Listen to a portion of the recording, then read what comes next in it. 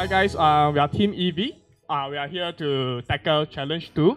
And the way we are going to address it is we're going to use IoT's device to collect data. And then we're going to use the data to optimize the energy usage within the building management so that we can provide monitoring services and predictive modeling. So right now we observe that most of the data, based on the data set that's provided, right, is retrospective in nature.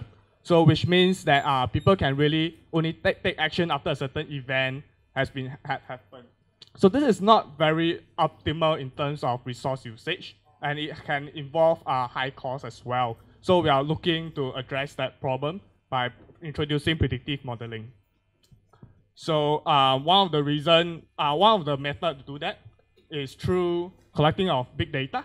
So what we intend to do is we intend to tap on the existing infrastructure data. Then we'll collect more precise and granular data from our IoT devices, which is easy to implement. And then we also tap on external data like APIs from NEA that can give us weather data as well, which can be critical to the building management.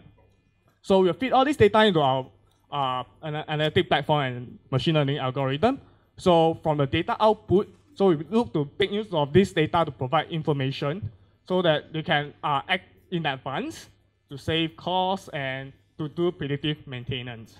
So I'm going to do a quick demo of our IoTS device. With capability to monitor temperature, humidity, and we have also the lighting sensor. IoT device can be fitted with other functions like machine monitoring and whatever resources actually available in the building. So, all right. So from all the data we collect, we actually input it into a dashboard. Okay, so data is useless if it doesn't give any action points. So what this dashboard do is that it translates those data into action points. So at the top of the dashboard are KPIs of the different systems.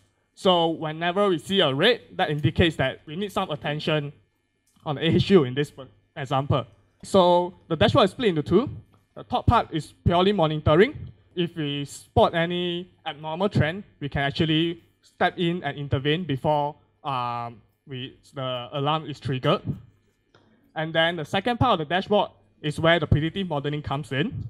So with enough quality data, we can actually do forecast of the lifespan of the health status of a system.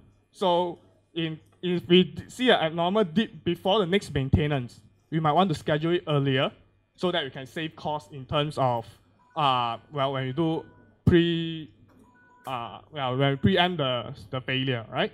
In summary, what our team is trying to achieve here is to use big data to translate this data into actionable points and then use these points to optimize the resource in the building management in the current environment.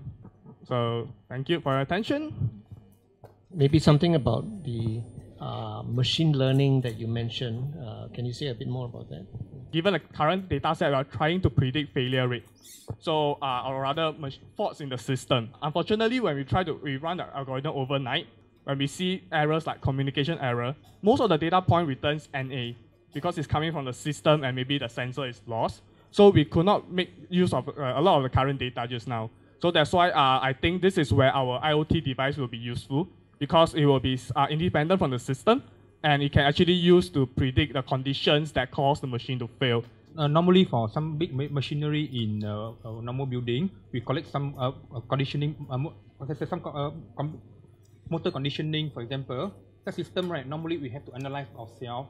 So, if you feed all of the information to machine learning, the machine learning could be able to tell you that whether the machine is going to fail and when it's going to fail. It's easier and better than human detection.